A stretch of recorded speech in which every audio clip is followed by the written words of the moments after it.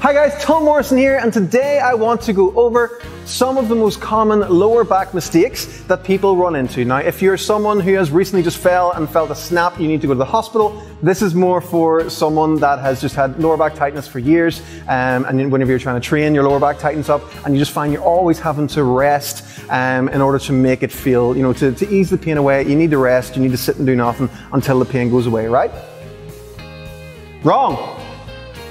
You need to find the things that you suck at, and you need to find the things that are tight in your body or twisted a little bit and start to address them, and then work on your strength stuff after. Because if you just start doing planks all the time, planks are a great exercise, right? Wrong.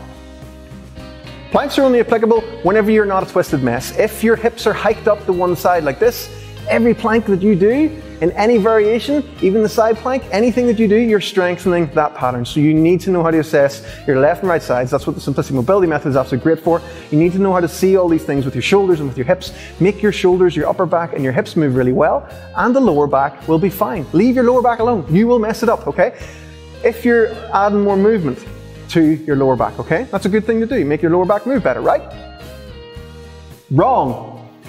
There is a certain point that, yes, you can start to add a bit of mobility to your lower back, okay? You're starting to talk about more advanced flexibility. That comes later on. You need to have baseline stability first. So your upper back has a lot more vertebrae, and 12 thoracic vertebrae, and you've only 5 down at the lumbar, and you need to have more movement through your upper back. If that's not there, your lower back has to move more whenever you're actually doing stuff, and then it starts to hit you over time. You start to lose stability, you start to feel stiff all the time, and whenever it starts to feel less stable, it starts to create tightness.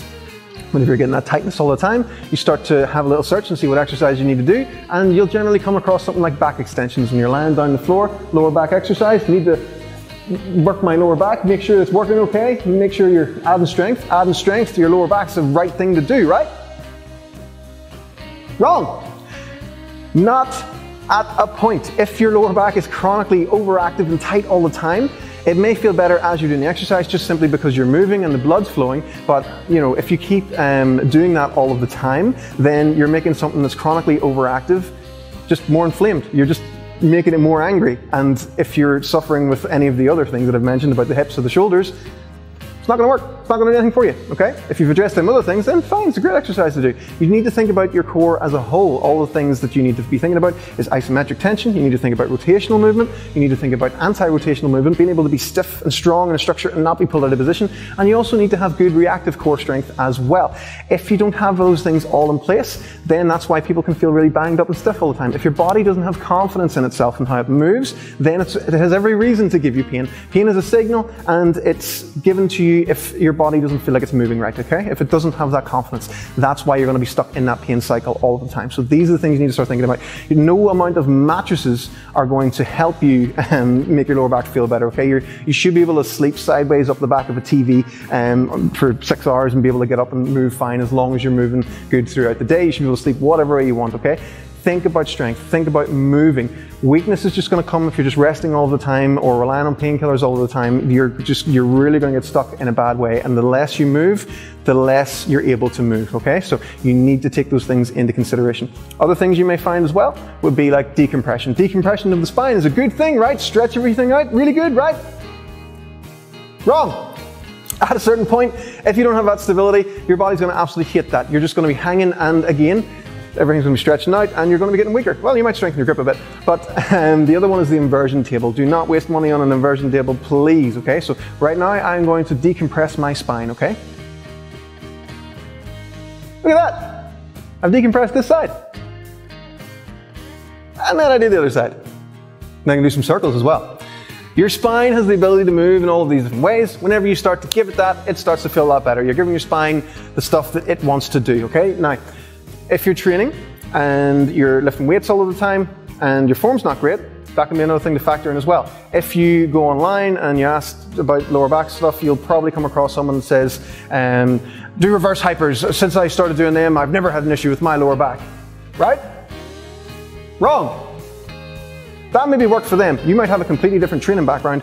Your form might not be on point with something. I'm sorry, but we do miss stuff whenever we learn, and you might not be engaging your hamstrings properly. You may accidentally start to have lumbar flexion, and like moving as you're lifting. You might have a butt wink in your squat, just to a minor extent, and that can be enough to just set your lower back off and just make it just go, look, something's not right here. Just keep stopping them. Just keep, make them stop.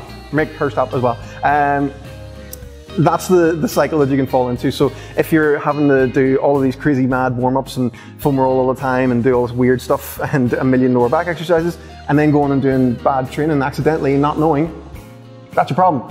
Fix your training, your lower back will feel better. That stuff there, you can just, I don't know, throw it over there somewhere. So you can accidentally, like I said, start to rack up 100 million different exercises that you don't actually need. And effectively as well, you could be, like I said, if you're twisted mess at all, if your hips hiked up on that one side and you're doing planks, you're going to be just strengthening bad positions. So you need to make sure, film yourself, make sure that you're doing things right. Ask people if you don't know, ask a coach, get someone to look at your form, even if it's just for a few weeks or a few sessions, just in your mind to have it, you know, peace of mind, just to have that settlement that you just know that, yes, I'm definitely doing things right, and this is going to benefit me long term, okay? So your body will change over time whenever you start to work on your balance, whenever you start to get better at all these things, whenever you start to get the puzzle pieces together that you need based on your own background, you will start to feel a lot better, okay? So whenever you move better, after that, then you'll feel better. Movement comes first. So always keep those things in mind. There's no amount of fancy tools or mattresses and everything that's going to fix your issues. You need to make sure that you are moving well regularly, and stop just sitting and waiting for your lower back together. Stop just sitting and make sure that you're actively taking a proactive approach to your lower back pain, and you will feel a lot better and a lot more confident for it. I hope this was helpful. Check out some of our other videos. They will give you some ideas for upper back and hips, and keep being awesome. Keep it simple.